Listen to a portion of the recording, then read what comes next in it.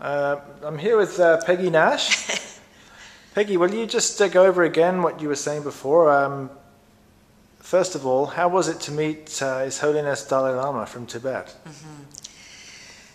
It was a very special occasion. Our parliament, all parties in our parliament, unanimously recommended that he be made an honorary Canadian citizen.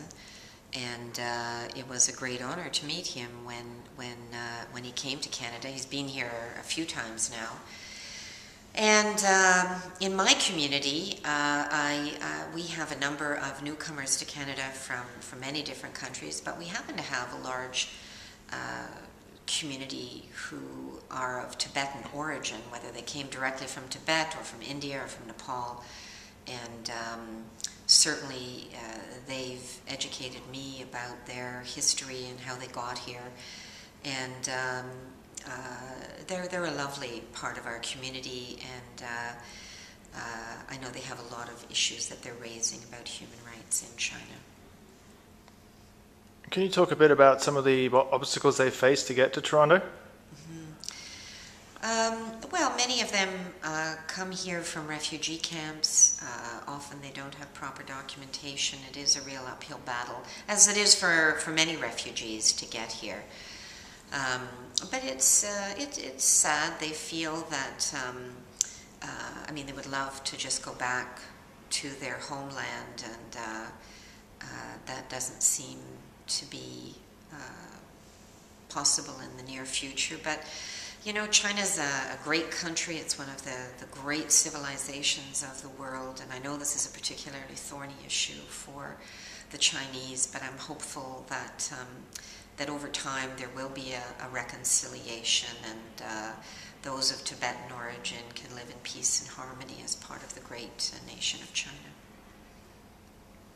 Just talk a bit about how you find the current situation in Tibet, because there's been cases up in Amdo province, which is called Naba, I think.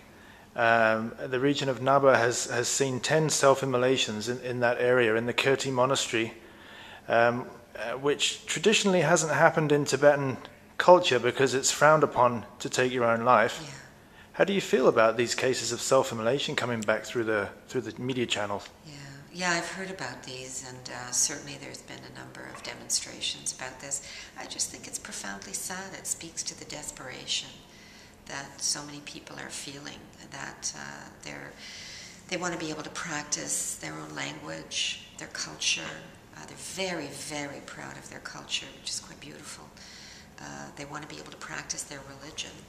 And it's my understanding that self-immolation is certainly not a normal practice. So I think people must be feeling quite desperate to engage in that. It's very sad, and again, I think it's a difficult situation that I believe in negotiation and trying to find common ground, and I'm hopeful that sooner rather than later that there can be accommodations so that Tibetans in China can live in a situation of peace and comfortable in their own culture.